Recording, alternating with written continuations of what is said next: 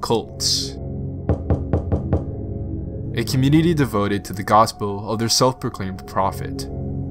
Tell me in a sentence who you are.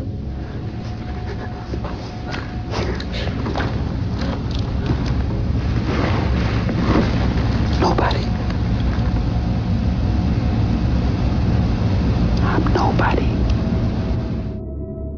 A prophet who had isolated members of their flock and twisted their ideologies and morals, before systematically destroying their lives.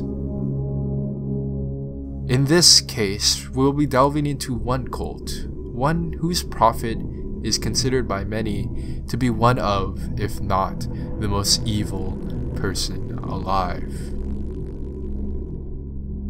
And investigating the years leading up to their infamous conclusion.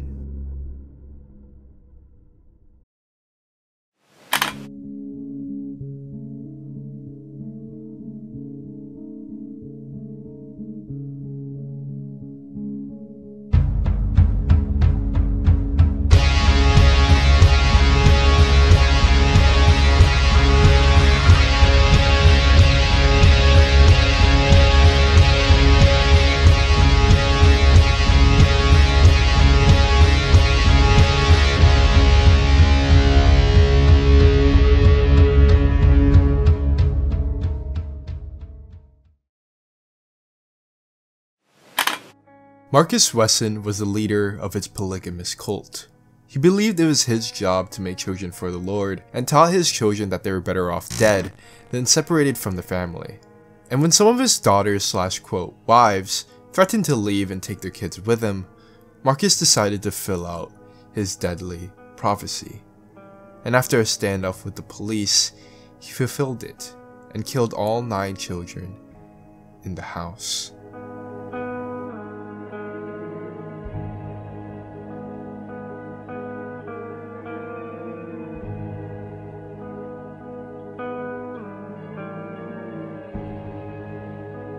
Heartbreaking stuff, I know.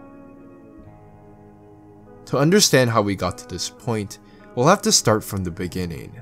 So sit back as we dive into the beginnings and discover the making of a monster.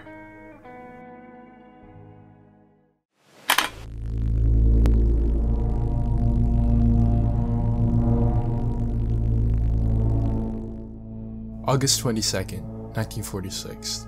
Is the day the topic of today's video was born. A monster born to Benjamin and Carrie West, with Marcus being the oldest of 4 children. Marcus claimed that his mother, Carrie, who worked as a nurse, was a religious fanatic and was a part of the Seventh-day Adventist Church.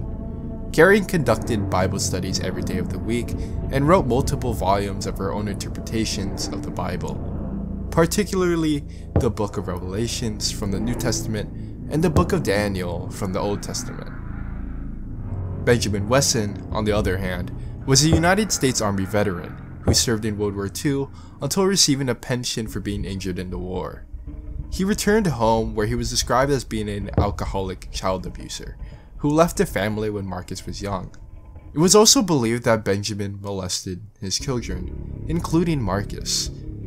His sister testified that their father was more inclined to hug and kissed them while he was drunk. She said that they learned to hide from him until he, quote, sobered up. Benjamin, as I stated before, would later on leave the family. For what reason? To have an affair with his 18-year-old nephew, which led to him abandoning the family for nearly a decade. Benjamin would return to the family, reprising his role as a father as if nothing had ever happened. By this time, the Wessons had moved from the Midwest to San Jose. It was said as a child, Marcus enjoyed pretending to be a preacher. He enjoyed leading his flock and being the center of attention. As a young man, he would start combining the beliefs of the Seventh-day Adventist Church with his own beliefs of polygamy, incest, and even vampirism. He convinced himself later on in his life that his family were vampires with souls. He would also later state in an incestuous statement, quote, "produce the seed of perfection in oneself," which he wrote in a manuscript in the night of the light for the dark. Which, on a funny note, he tried to publish this as a book, which apparently detailed his life and understanding before this millennium, but as expected, it was declined by the New York publishers, where they described the book as unintelligible, or as one employee would bluntly put it, it makes no sense. Okay, I'm done fucking around, but let's continue. Marcus's mother described him as a quiet individual during his childhood, who took care of animals, and even saying that he would apparently regularly bring home strays in an effort to take care of them. In the only interview Carrie did after the murders, she told a story of when Marcus was young, that he took care of a dog who was on the verge of death. And after a night of giving the dog milk, as we expected, Old Yeller was wagging up his tail again. Which, on an unrelated note, personally, I don't believe this story. I mean, come on. He fed the dog milk, and that somehow brought it back to perfect health? Yeah, I thought so. Marcus wouldn't do too well in school, dropping out, opting for an alternate path in the US Army in 1966. But later on, in 1968, he was then honorably discharged, soon returning to the US, where he would start dating a woman named Rosemary Solorio. However, even though this sounds like a good turnaround for the next chapter in Marcus's life, to the regrettable thoughts of his family, what would happen would be nothing short of terrifying.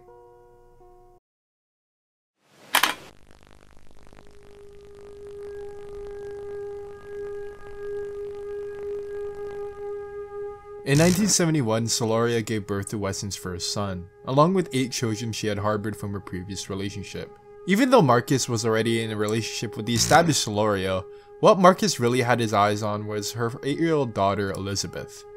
In 1974, Wesson began sexually abusing Soloria's 8-year-old daughter. In an interview with Elizabeth Wesson, she recounts Marcus telling the 8-year-old Elizabeth that she belonged to him, and that she was already his wife, even saying that Marcus convinced her that she was special and that the Lord chose her to be his wife. Marcus would ask Rosemary for permission to marry her daughter Elizabeth, in which she agreed to, and he soon hosted his own unofficial wedding ceremony at the home. While Elizabeth was pregnant at 15, she and Marcus married officially. 4 months after the marriage, Elizabeth would give birth to their first child. Marcus was very controlling and abusive, enforcing strict rules about what they could say, how they could act, and even what they could eat. Marcus would use tree branches, belts, and even television cables to beat and whip the children if they, quote, acted up. Eventually, a family member reported the abuse to the police, and Marcus agreed to leave the house if the family agreed to not report the abuse. He also made a deal with Rosemary, who at this point wanted to leave, but Marcus would make her choose between one of her sons or the van. She obviously took her son, and so Marcus and the rest of the children took the van and left. They lived temporarily at his parents' house before settling in their own place in San Jose. And after a while, Elizabeth and Marcus would then have 11 children, with one dying at birth and another die of meningitis as an infant. The family at most was living off welfare checks until the children would reach the legal working age, which then Marcus would take the money they made from their work. Throughout the years, they would live in a trailer, a large army tent, and on a rundown boat in Santa Cruz Harbor. In the 1980s, Marcus bought some land in the mountains near Santa Cruz. Marcus would make a makeshift house that had no electricity or water. He would soon after fail to make the mortgage payment, so the house would be taken away. After that, Marcus would come into ownership of a boat that was located in the Santa Cruz Harbor. People in the area would report seeing Marcus being rowed to shore on a dinghy by the children, similarly to a group of slaves. Eventually, Marcus would be arrested for welfare fraud for not listing the boat as an asset, and spent a short time in jail. Soon after getting out of jail, Marcus would work out a deal to live on a quarter acre of secluded property on a rent-home basis. You see, Marcus would go to large lengths not to work. So to make things even worse, Rosemary Solorio's sister would send 7 of her children to live with Marcus. The sister herself had a drug problem, and the children had been abused and molested while in her care. The kids were excited to be out of their mother's household, but little did they know they were being placed within the hands of another abuser.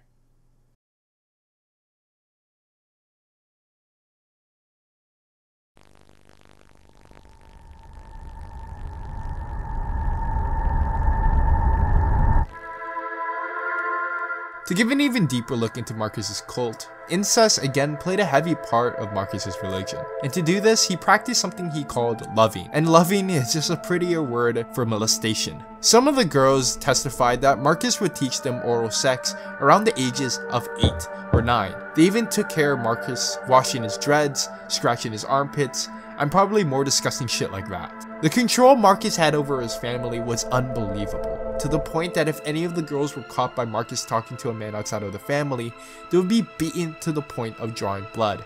This would extend to not only the outside of the family, but even the girls' brothers, who weren't allowed to talk to their sisters and vice versa. The girls had to wear long sleeve shirts and had to wear skirts down to their ankles to cover the bruises Marcus gave them. And when the girls were out with Marcus, they had to walk behind him with their heads down to not attract attention from other people. The boys in the family were not spared of the abuse by Marcus as well. It was testified by one of the boys that Marcus's beatings were so bad that one situation caused him to not be able to stand for weeks. And he even said he would soil himself because of the beatings and how bad they were. The children were so well hidden that many neighbors didn't know they existed until the tragic end.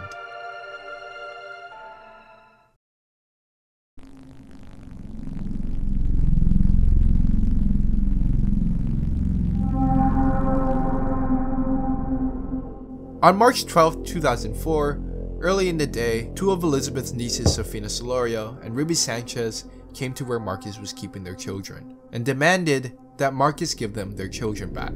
He'd recently said that he was planning on moving everyone to Washington State.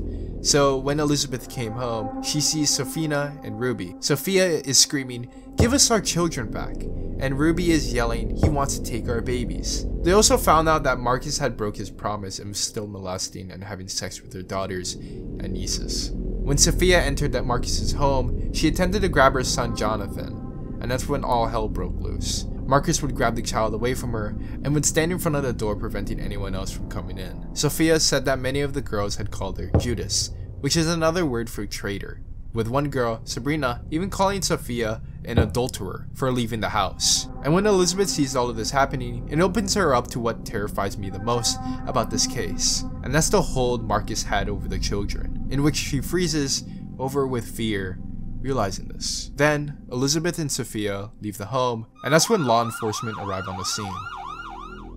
March 12th, 2004, at 4:45 p.m., Elizabeth Solorio would re-enter the house, immediately noticing that there was no noises coming from the house. No children crying, no footsteps, nothing. What she walks into was a dimly lit room in which she can see Marcus kneeling with his arms wrapped around her 17-year-old daughter, also named Elizabeth. Along his shirt drenched with blood, with wooden coffins lined up against the wall, and next to it was a pile of lifeless bodies of her children, her nieces, her grandchildren, and her great-nephews. Each child was shot in the eye, with them being stacked from youngest to oldest. Elizabeth, when coming upon this, would run outside of the home, falling into the arms of a police officer. 4:47 p.m. Wesson emerges with blood on his clothes and surrenders. Officers enter their home and find the bodies of 9 children.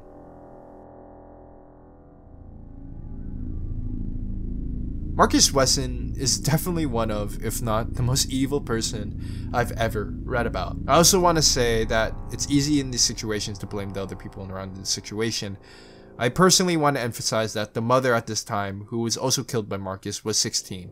And considering the amount of abuse she went through, I don't think it's fair to say she was responsible, or in any magnitude, ever. In which you can shame her for, of course. Overall, all the blame should be focused on Marcus and Marcus alone. Marcus is truly the most depraved and malicious person I've ever had to read about. And I truly do wish that the people affected by these actions are doing well. Thank you guys for watching the video to the end. Subscribe if you want to see more of this shit, and I'll see you guys next time. Bye.